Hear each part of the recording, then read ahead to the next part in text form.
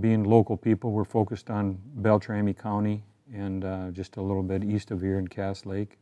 And so it's you know, a community that we're pretty familiar with and who the people are and who's you know, really invested in our community is in terms of you know, long-term goals and knowledge about what the needs are in the community.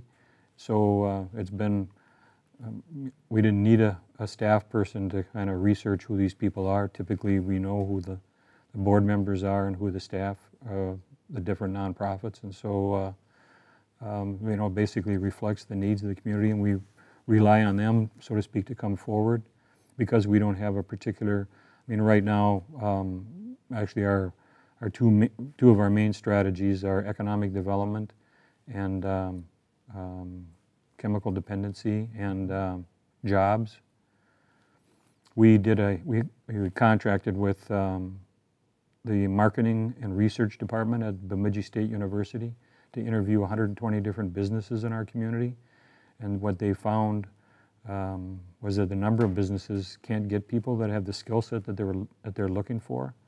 And so hopefully that information will help us to try to work with local educational institutions.